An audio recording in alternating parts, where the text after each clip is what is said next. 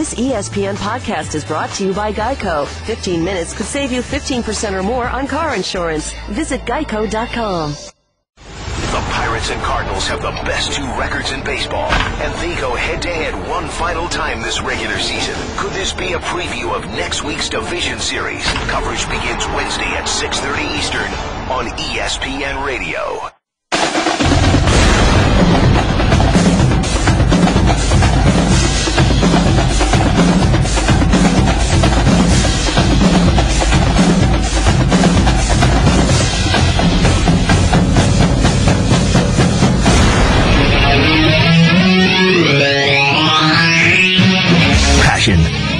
Opinion.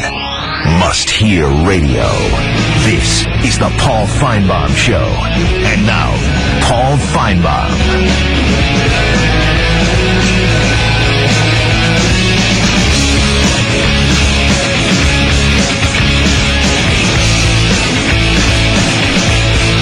I sincerely hope you're not just putting on the program, whether you're getting in your car and listening to us on the radio or flipping it on at home or somewhere else on television, or maybe watching us on the Watch ESPN app. We've had an amazing show. Dak Prescott started us off, and impossible not to admire him. I realize maybe there's a couple of detractors out there in Oxford, but the majority of the people around this league and around the country love this young man, and he was fantastic in our segment with him. We talked to Trevor Maddich, who defended Butch Jones on the 1 point versus the 2 points on the play at the end of, near the end of the Florida game in the Swamp. Seth Emerson on the scene in Athens. Ben Cohn from the Wall Street Journal on why college football games seem to last so long. We have not heard from many Auburn fans since the epic collapse. No Tammy this week. No Charles from Reeltown. No I-Man. Well, correction. I-Man is next. Good afternoon. No, I'm live from the capital city. Always live from the capital city, win, lose, or draw. You know, Paul, I hear a lot of Auburn fans say, it's just not fun to watch Auburn football. I hear your analysts say, they're not fun. I had them going to the national championship. Boy, was I wrong, but let me jump off that ship now. I love it when your analysts are wrong because, they break down film and they study so hard, and they are the consummate professionals, although they look like the constipated unprofessionals. But, Paul, I find it interesting that the Wall Street Journal would write an article about the length of a football game. If you go to producing these games to fit your time schedule, aren't you taking the reality out of it and the natural and the norm, and now you're producing it to fit your time frame when your time frame is built on selling commercials? Would you agree? Well, the issue that I think a lot of networks have, and only one is in the position of ESPN, that most of the games are slotted for about a 3.5 hour period, and when they go long, you have to find someplace to put them. ESPN has multiple networks. They can put a game on ESPN News, ESPNU, ESPN2, the SEC Network, wherever, until the next one starts. But if the other ones don't have that luxury. Where is ESPN and the big boy network of all these big guys? Maybe their professionals are underestimating as well. So there's a lot of, where'd they get all these geeks coming in here, changing everything, and trying to assume this is how long it should last, because we got to watch The Voice. We got to watch The Voice. That boy from Slapout's on. My God, where's that boy from Slapout? I'm mad as hell, and I ain't taking it no more. But I find that interesting. And then, Paul, can I be real honest with you? Because I love this show better than anybody. And I understand y'all going, to the situations that you go to, the campuses on Friday, you're interviewing everybody, you get some calls in. But you know what I miss most? I miss most Monday when the callers call in and are whining and moaning and groaning and celebrating, and the callers don't get to speak as much, because you did not write a book about ESPN analysts. You wrote a book about callers, and you sold this show on callers. And I love all your analysts, but I think that whoever's producing this thing is overproducing this. We are not Phil Collins. We are Rod Stewart and the Faces, and we are raw, and that's what the country loved, was raw emotion. And now it seems so staged. And, it's like having a bad bass player and a drummer. They just aren't connecting. I want my bass player back, Paul. I've been your drummer for 15 years, and I'm mad as hell, and I want the other bass player back now. War Eagle. They were telling me to cut him, but I said we have to listen. The bass player, of course. Let's continue with more calls. And JD is in Daytona. How are you, JD? All right. How you doing, Paul? Okay. Hey, I just wanted to tell you that I think it's fantastic. SEC Network, saw the Big Ten Network come out. That's how ESPN got started everything. A couple people gave me some advice along my way. A former ball player, played it in the SEC. I'll stay anonymous. Just want to tell you it's a beautiful thing you guys got going here. One thing is empty barrels make the most noise. And you can't win an argument with an ignorant person. I love your discernment. Keep it going. I love the SEC Network. Love you guys. Thank you very much. We've had two callers, and one loves us and one wants to go backwards. What can we do? We try. Let's grab some more calls. And Mookie, I always like it when a Mookie calls. Hey, Mookie. Hey, Mr. Finebaum, how you doing? I'm doing great. Man, I certainly appreciate you taking my call. I've been watching you for a long, long time. I was listening to you when you was down in Birmingham. Well, thank you very much. And I just want to kind of touch base on Heath's call a little bit. And I think that he had some sort of point. But, I'm an SEC fan. I'm not an Auburn fan. I'm not a Tennessee fan. I'm not an Alabama fan. But I tell you what, sometimes we just beat each other up.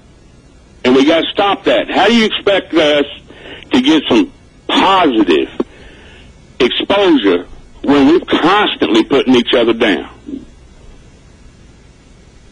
Well, Mookie, that's the nature of fan bases. That's what makes it a great sport. You root for one team, you root against the other. I'm not trying to bring détente or peace or diplomacy to this program. I think most fan bases know the limits and the boundaries. Very few go over the line. A few do occasionally, and they poison trees. Brooks is up next. How are you, Brooks? Good afternoon. Hey, I hope you're doing well today, man. I'm not an Alabama or an Auburn fan or a Tennessee fan, but I am a Gator fan, and I'd like to talk about the game this past weekend. Go right ahead. I heard your show yesterday, man, and I agree that Butch Jones peed the bed a little bit. From a Tennessee's perspective, but it didn't sound like to me nobody was giving Florida hardly any credit, and trying to make it sound like Tennessee gave us the game. And there was only one turnover for Tennessee, one turnover for Florida, and I don't believe Tennessee gave us those 5-for-5 fourth-down conversions. We had to go make those plays, and we did it. And we were fortunate to win. And I've been saying all along, Butch Jones he's very overrated as a coach. He's a great recruiter to me, in my opinion, but. Man, the Gators, man, we're not back by any means, but we do have a defense, and our defense actually didn't even play that well. We missed so many tackles, but yet we still found a way to make it 11 in a row against those balls. So I hope all those Tennessee fans out there ain't doing too bad today. And I know you're a Tennessee grad, Paul, and you did look good in that Gator jersey. Well, I'll tell you what, I had fun trying to get into the Gator jersey yesterday. For those who missed it, some guy called in last week, said I was arguing, I said I thought Tennessee was going to win the game, and he said, he asked me would you put a Gator jersey on? I said, yep, sure will. Didn't think I'd have to do it. Did it? Guess what? I'm back today. Appreciate the call. Let's continue with more phone calls, and Paul in Georgia is up next. Hey, Paul. Hey, Paul. This is the first time getting through this year. I wanted to give you my perspective on why Georgia and Alabama aren't jumping at each other's throats right now. I mean, normally, you're going to have your rabid fans that want their 15 minutes, their video, their rant, and we like them, we laugh at them because they make us laugh, and they make us realize we're not so bad after all. But for me, the Bama fans aren't as obnoxious as, let's say, Auburn or Florida fans. I don't personally even think back to the blackout game. I don't think back to the championship game we lost. It's a long time ago, different players. I think it boils down to the fact it's like the kids going to meet at recess to fight, and one of them's scared and the other one's glad of it. That's the way I feel. We both think we're going to win, but we're pretty scared we can lose, too.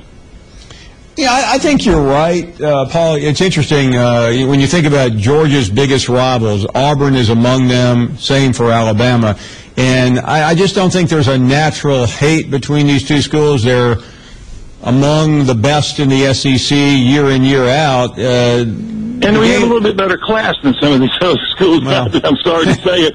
I happen to have a Bama boy marry into our family this year, so we're kind of keeping the trash talk down. But there's still a bit of respect, I think that's a better term to say, between the two schools' fans. We're not as, like I said, obnoxious like an Auburn fan or a Florida fan, you know. And Georgia fans, we've been here before. We've been through this. Well, we're going to win this game, and then we get let so down. So we're kind of apprehensive as well. And now Alabama now is all of a sudden, whoops, we've lost. Paul, I tell you what I think. I think there's a quiet confidence from Georgia fans, and maybe when I get to Athens, I'll have a better feel. Alabama fans, I'm not sure know what's going on. There's a lot of doubt among Alabama fans. Yeah, I mean, you get the usual callers, the serial callers who always say the same thing every time, whether Alabama wins or not. But realistic Alabama fans are concerned, and they should be concerned, because this program had it going 2 years ago. It was marching toward another national championship. Last year, they got back in it, then they got steamrolled by Ohio State. This year, no one knows what to believe, and I think that's why this game is so important. It's also why Alabama fans are keeping their mouths shut for the most part, because they know how devastating it will be to suffer another loss by the first weekend in October. Thanks for the call. Really do appreciate it. Mark is in Dallas, Texas. Hey, Mark, good afternoon. Hey, Mr. Finebaum, how are you? I'm very well. It's a pleasure to talk to you. Thank you. I think your knowledge of college football is second to no one. I wanted to speak about the Alabama-Georgia game. I think he has a point as far as the fans go on why everybody's so quiet. But I think if I were Georgia, I would rather play an undefeated Alabama team than one with one loss. I think Alabama's going to come in there and take Georgia down. I really do. You know, I agree with you, Mark, in one respect, and I maybe when it's over I'll be able to understand my gut instinct here more. But for some reason, the Alabama loss has upset the dynamics of this game, and I think it seems to be affecting both schools. Which one? I mean, listen, that's not going to affect the actual game. What I'm talking about is it's affecting the build-up a little bit. And in some strange way, this is a Tuesday prediction, could change by Wednesday, but I think it's favoring Alabama a little bit. We'll take a short break. 855-242-7285. That's where we are as we roll into the second half of the program. Love to hear from you. We just got criticized for not taking calls. What are we doing? And by the way, Lance did not get in yesterday. He's been telling us that Florida is back. He'll come up in the next segment.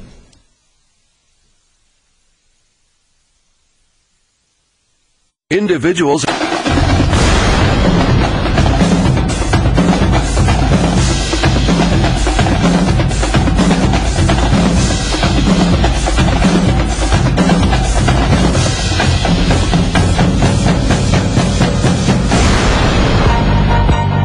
Is Chris Fallica from College GameDay. Got a great opportunity to be around him all the time a couple of years ago, and hard to find. It's impossible to find a more knowledgeable person on the sport. Chris Fallica joins us, and Chris, thanks for the time as always. And you don't need to hype Alabama, Georgia, but I saw one of your notes, and you asked a question earlier this week. Is this the biggest game for Nick Saban at Alabama? He's won 4 national championships. He's been in contention every year, but it is important because if Alabama loses, it could mark the beginning of the end. Fair statement? Yeah, I think it's a fair statement, but also keep in mind that if you look at the Alabama roster, I think the one thing that people agree on is missing is a quarterback. And they have 2 very young, highly touted guys that maybe by next year, certainly the year after, they'll be ready to play. And I think marking the end of the dynasty, I think it might be a little premature to say that, given that if you think only one thing is lacking and you've got a couple of young guys on the roster that you think is going to develop, I think it's a little too early to throw dirt on the Alabama team.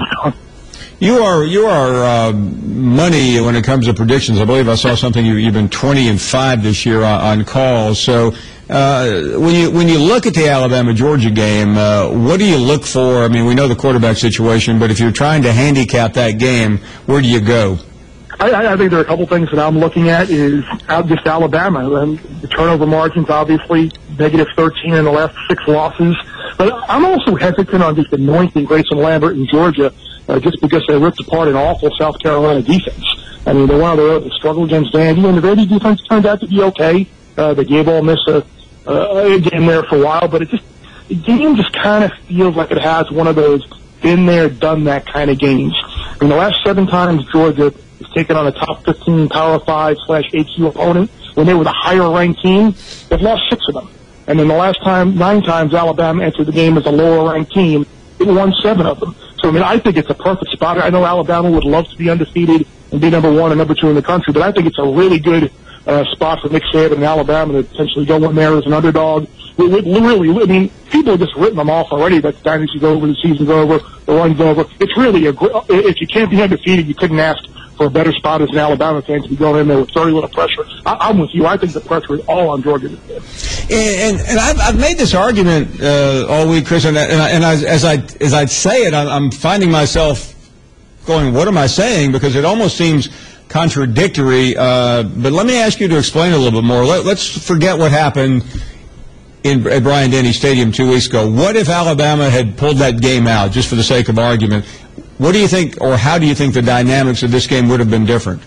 I think Alabama would be a favorite in the game, and I think it would be a chance for Georgia to knock off an undefeated team as a lower-ranked team, as a home underdog, and announce their arrival as the team to beat in the SEC. So I think the result of Bryant-Denny a couple of weeks ago completely flipped the perception and the outcome of the game.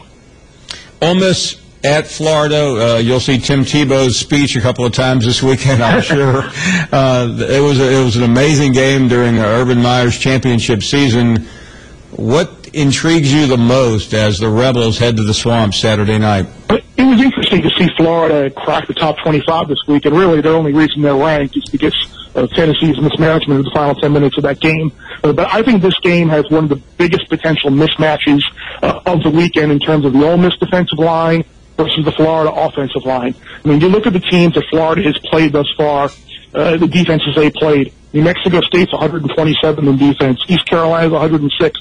Kentucky's 83rd. Tennessee's 44th. But despite all those terrible defenses they played, Florida's not even a top 50 offense in terms of efficiency. I think the Ole Miss defensive line is going to dominate the game. The Rebels got the wake-up call last week when they screwed around with Vandy for a little while.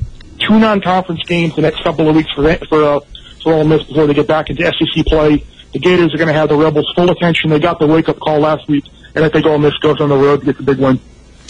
Ohio State at Indiana. I know the boys in Bloomington tried to get game day there. I don't think they had much of a shot, but they definitely blew up Lee Fitting's Twitter feed, which isn't a bad idea, by the way, to do that. We all encourage that. Anything negative, and anything you want to say to Mr. Fitting, have at it. At least Fitting, he's there. No, I agree with you. I send him hate mail every week. But Ohio State has just become the Florida State of last year. They're difficult to watch. They're not playing well. This was the team anointed 5 weeks ago as almost an automatic. What's going on? Well, I think Urban Meyer even addressed that last week, saying he thinks that everyone's kind of feeling the pressure and living up to the hype and the expectations, and with that bullseye on their back right now. But I think this is probably as close to a wake-up or a bullseye-type game where Ohio State will play well. Yes, Indiana's 4-0, but yeah, they're like 56 of 65 Power 5 teams in terms of the FPI power rating. They're really not a very good team. It's a team that has really struggled against FIU and Wake Forest, giving up a ton of points. I think this is a really good chance for Ohio State to go on the road, get away from home, focus. We saw them in the road game against Virginia Tech opening night of the year, where they played their best football. And I think I'd be very surprised if this were anything more than a 3 or 4 touchdown win for Ohio State. We had Dak Prescott on earlier. Certainly, this is a better game than I think most of us thought it would be, but something tells me you're not buying heavily into this one. Mississippi State at Texas A&M. No, I'm totally with you. This is a really intriguing game to me because while I don't think the Mississippi State offense is going to generate a ton of points, their defense is very good. By the way, I'd like to give my triple not so fast Mississippi State over Auburn pop. One little run again last week. Guys on the six got to pick those upsets every now and then. But this is a really dangerous spot for Texas A&M. Off the final game before the Alabama game. This is the game last year against Mississippi State where the wheels really came off for the Aggies after that great start. Escaped together. That was a great game against Arkansas the other night. It never really felt like A&M was in control or had a chance to win the game, but finally getting the ball back late after Arkansas played a great game to keep away the entire night. The Aggies made some plays. I like A&M to win the game, but I think this is going to be another really tough, close game because the Mississippi State defense, I think, will give A&M some problems. I saw your tweet as Butch Jones went for one against Florida, and I'm going. I wonder if Chris Fallica is going to turn out to be a prophet on this, like he would be later in the evening. And guess what? Hello, Mr. Prophet. What's? It was one of those things where I know it's easy to second guess, but a lot of people saw it. If you go for two and you miss, you're up 26-14, and you're in the same 26-14, 27-14. They're the same thing at that point in the game. If you lose 28-26, at least you can say, you know what, we figured we needed to go for two in case, and we didn't get it. But the 28-27 was really a boil, and I feel really bad for the Tennessee players and Tennessee fans because they're what opponents now, 9 to 10 on fourth down this year. Oklahoma scored a touchdown on fourth down. Florida scored a touchdown on fourth down, given the loss there. I mean, they're really, really close to being a top 12 team and undefeated right now. I wouldn't write the Vols off for the rest of the year because they have a ton of talent, and that's another game this week between the two ways that Tennessee lost last week, the way Arkansas lost last week. That's going to be a really intriguing game to see which team can bounce back off of that loss quicker. Let me go back to something we talked about a minute ago, and that's Auburn. I realize they're off the radar grid this week, but we talked a lot about Oregon falling from grace, and I want to get your thoughts on that. But Auburn and Oregon, to me, they played for the championship a couple of years ago, and Auburn won in 2010, and Auburn played and lost, and Oregon played and lost. What's going on with these two programs? Well, Oregon really concerned me entering this year because I think there were questions, and a lot of people even raised them last year, like, okay, Marcus Mariota is going to be gone after this year. What is the long-term prognosis for the Oregon program? Because I think people thought, okay, Chip is gone. Marcus is still there for a couple of years. He's good enough to cover up a lot of the concerns that they have. And now you have no Chip, you have no Marcus. And if you look back defensively especially, when they played for the national title against Auburn in 2010, they were second in the country in defensive efficiency. Nick Aliotti's final year, they were, I think, 15th or 16th in defense. Last year, without Aliotti for the first time, they fell into the low 30s, I think 36th or something like that. And entering last week, they were 82nd, which now they're outside the top 100. So there were a lot of worries about that Oregon defense, especially on my part, entering the year. And I never in a million years thought that Utah would have been the offense to completely expose them, but they were. And it certainly looks like the Ducks have a few more losses on their slate upcoming for the rest of the year. In Auburn, what is it with the second year after playing for a national title for the Tigers? I mean, after 2010, 2012 was one of the worst years in SEC history, and now 2 years after 2013, it looks like they're headed for another rough. I saw the guys talk about schedule yesterday about how many SEC games they're going to win, and will they finish 6-6? I don't know if 6-6 is possible. I just don't see who they're going to beat late in the year in the SEC. Chris Fallica, College GameDay, live in Clemson for the Notre Dame matchup. Clemson, a site you guys have been to a few times in the past. We appreciate it, Chris. Talk next week. Can't wait to do it. Anytime, Paul. Take care. What a segment. Chris Fallica, one of the best around, breaking down some games. He has a 20-5 record. That's money in the bank. We'll take a short break. 855-242-7285. Many more calls as we continue here in the third hour on a Tuesday. Schneider is...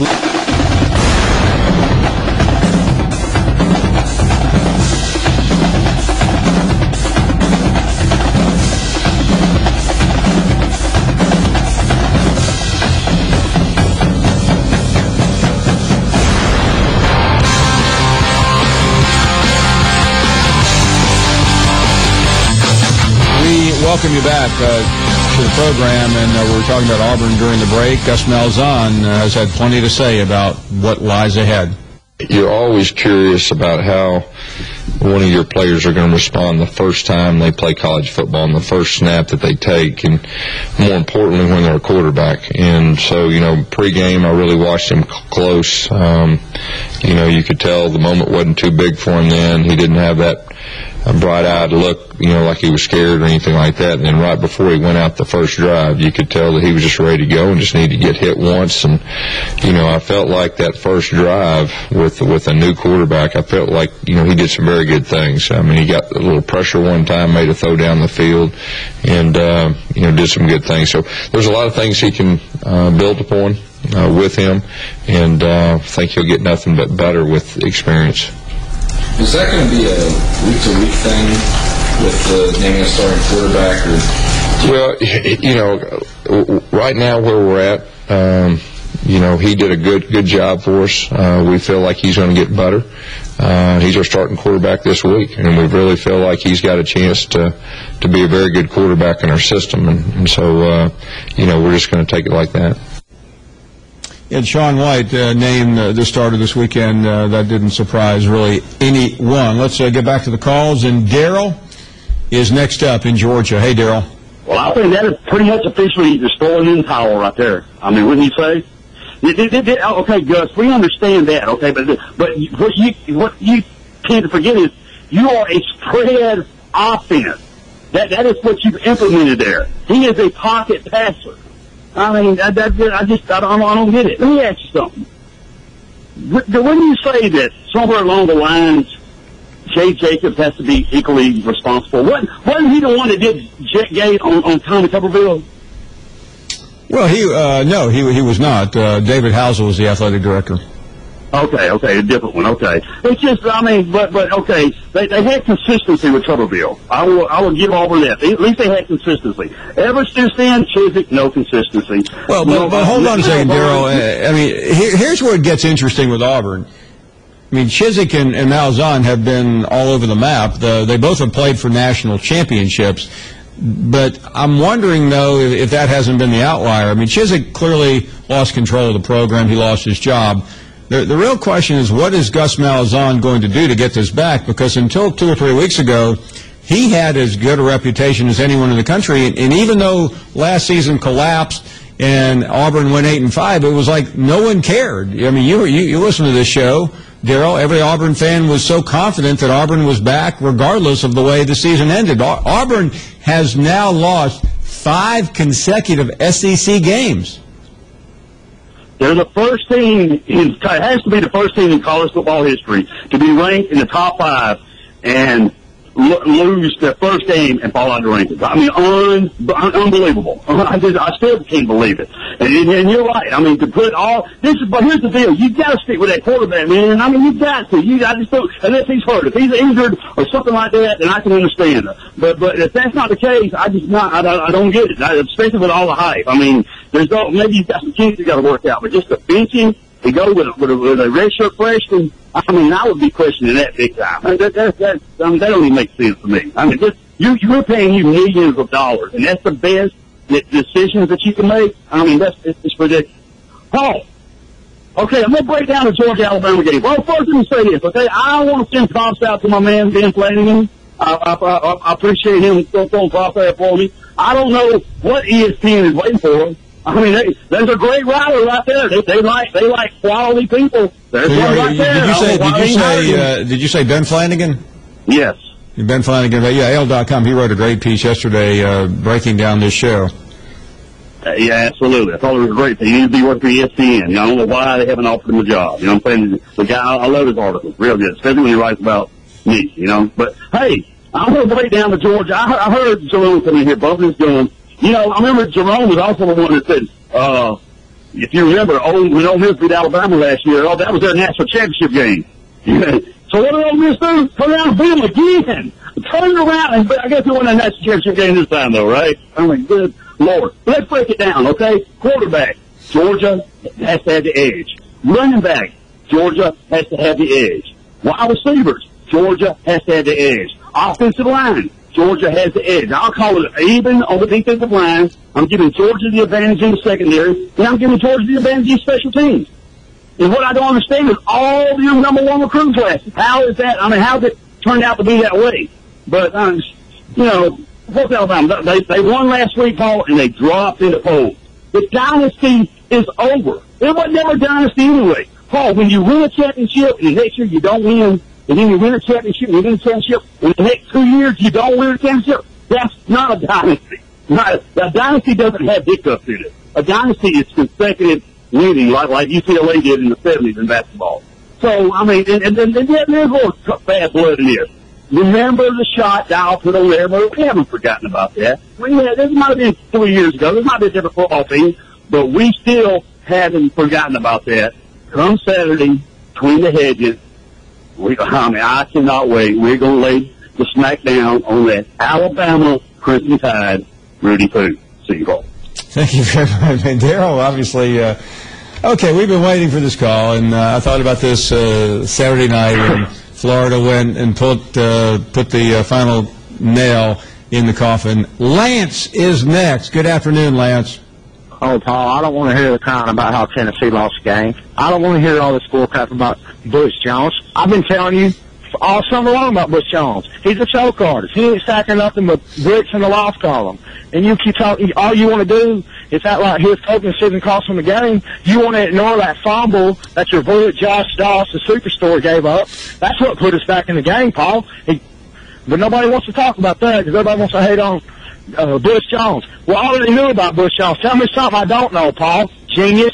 And you want to talk about that top 5 recruiting class? How about that little freshman, Antonio Callaway? I think he had a bigger impact on the game than any player in them top 5 recruiting classes Butch Jones put together. And you know I ain't got them, volunteers. But, hey, Paul, tell me this. I told you, Butch Jones wasn't a special coach. You laughed at me and told me he was. Now, come on. When you going to give me some love on the show? Listen, I don't know what else to do. Lance, I don't know what else to do, but I introduced you. I mean, I give you credit. What do you want me to do, jump up and down? I want you to talk about Will Greer and Florida in a respectable manner, Paul, because all I said about Florida is they could win 5 conference games, and you said, what makes you think they're going to be so great? Let me say that. I mean, I am incredibly impressed with what I've seen so far from Florida. I didn't expect them. I mean, I thought they'd have one loss. I thought that loss would be Tennessee. I did think they'd get by Kentucky. I think they have a difficult road ahead. I don't see them winning the next couple of weeks, but I've been wrong before. I think they can beat Missouri. Like every week on this show. I think they can beat Missouri, and who knows about this week? I like the way Coach Mack is going to this week. He's already talking about how Ole Miss don't got no regard for Florida, and like you said, we should go in here and get our butts kicked, so let's go in here and have some fun. I think it'll take a little pressure off Will Greer, who's obviously felt a little pressure these last 2 weeks. I mean, he's missed a lot of easy throws. But once his feet get settled in, he won't have to make fourth-quarter comebacks. And I try to tell you all along, and all y'all want to talk about was Jeremy Johnson. I told you, he did a first half against Arkansas, one of the worst defenses ever, and y'all want to praise him up, but I can't get no optimism for Will Greer. And you want to talk about Brett Bielema. I told you that punk was in over his head, and he won't never win in the SEC. You told me I was crazy. Wait and see. We ain't got to wait and see, Paul. Some things I just know. Pay attention, son. Go Gators! Appreciate the call. Always a pleasure. Doc is up next in Charlotte. Good afternoon, Doc. How you doing, Paul? Enjoying the show this week, the bits and pieces I've heard. I'm not sure if it's been mentioned, but I don't really know how much anyone cares about Texas anymore, but just because they have gotten a lot of talk on the show in the past. The end of that game, I just happened to be watching it. Listen, I've had my doubts. I've been saying this now for a couple of years about whether Charlie Strong would make it out there, but I'm now to the point where I genuinely feel sorry for the guy. He made some big mistakes in that game, but that program should be better off than it is right now. I mean, I've never seen a program lose games like this. Yeah, I just happened to catch probably the last 7 or 8 minutes of the game, and it was just, I mean, it wasn't even comical. It was just like, how is this? I just don't even understand how the end of that game transpired. I mean, I don't remember the last time I saw a team just give a game away like that. I know they're not any it's hard to say they gave a game away because they're not that good, but just the end of that game it is worth mentioning on this show that, we can rip Auburn and, a lot of other teams who have looked bad this year, but I mean, that for a major college program with, a coach getting paid, I don't know, $5 million a year with $1 million coordinators. I mean, if I was a Texas fan, I wouldn't even know whether to laugh or cry. But I just wanted to see what you thought about that. Doc, I hate to run. We're up against a break, but really do appreciate your call. Still plenty of time for you to get in. A couple of guests in the final hour, including Laura Rutledge. We'll also go to College Station, find out about the Aggies. We talked to Dak Prescott many hours ago. Enjoyed that very much. We'll be right back. Stick around.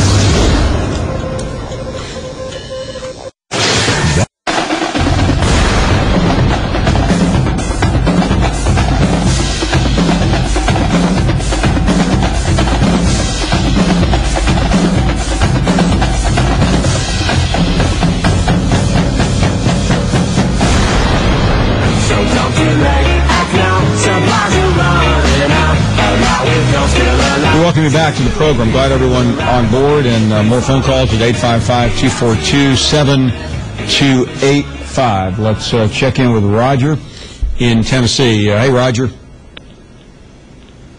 Hi, Paul. I'm in North Carolina. North Carolina, yeah. I looked down and saw Asheville. I didn't think I knew. I've been to Asheville, North Carolina. I've never been to Asheville, Tennessee. Well, thank you for the phone call.